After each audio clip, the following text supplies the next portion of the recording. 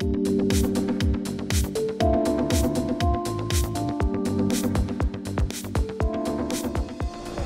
Farnham is with a company called NanoTerra Tech.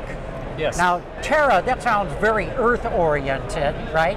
Nano, that sounds very futuristic. Yep. What are you guys all about? Well, we've developed a way to make graphite from biomass here. So we start with a waste wood product left over from the sawmilling industry. So this is sawdust and other wood chips and stuff? It's bark. It's actually the stuff that they want the least. So we took the least valuable product for them and turned it into a very valuable product, Biographite. So this would be replacing natural graphite or synthetic graphite in EV batteries and many other applications like refractory or friction materials as well. So it's a revolutionary product, really. It's sustainable. Comes from. It's a waste product. It grows again. I love business models that use essentially garbage as their raw material. Yeah, exactly. So you've got to have a pretty good carbon footprint story. Yeah, we do. So our reason for being is to set up a net zero industry.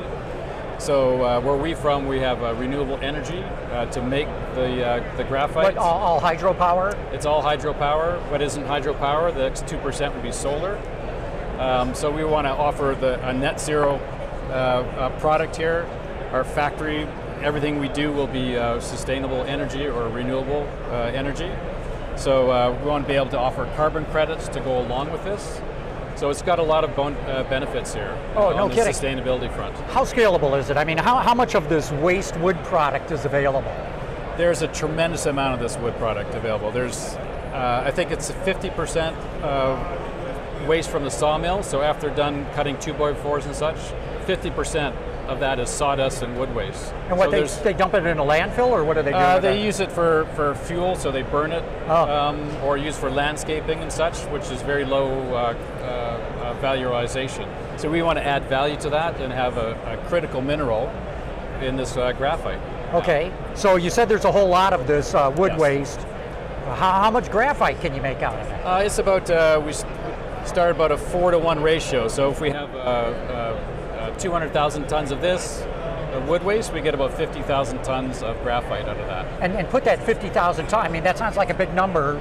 Is that enough for the auto industry, or it's actually a very small drop in the bucket for the auto industry. So there's tons and tons, there's millions of tons of graphite sold every year. Okay, but you could take this technology of yours to any place that's got the wood waste. Yeah, absolutely. We could scale it. Southeast United States, there's a lot of battery plants. Michigan area, there's a lot of trees and battery plants. So that's kind of our goal, is to expand this, prove it out with industry partners, and then expand to where that feedstock is and the offtake from the batteries are. So we're at the battery show. Are the car companies coming and looking at this stuff? Oh, it's been great. We've had all the majors come in and express some interest and go like, wow, we didn't know this existed.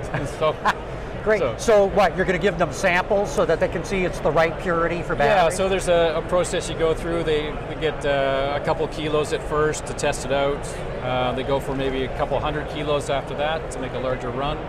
And then it's like, if we can prove the performance and a drop-in solution, then it's commercial discussions on how can we get into your supply chain. Okay, automotive is all about cost. How do you stand up against mining graphite or synthetic graphite? Well, I think our advantages, we don't need to dig a big hole in the ground and get the environmental permits, which may cost hundreds of millions and 10 years to do. So our mine material is above ground. So it regenerates every year.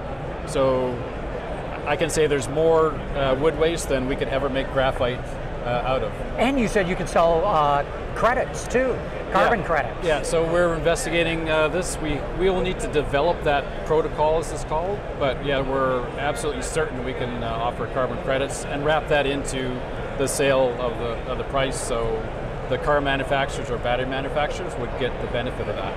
And you're based in Canada, right? Where in Canada? We're in Vancouver Island, so it's in the heart of the forestry industry. We've got the biggest trees and the most wood waste that anybody could ever ask for. And but you still qualify for IRA stuff, right? For a U.S. subsidy. We're a Canadian company, Canadian owned, so we have that free trade agreement with the United States. So yes, the IRAs act as is one of the important reasons we want to show up at this convention.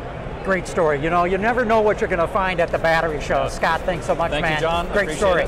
Good deal. Thanks.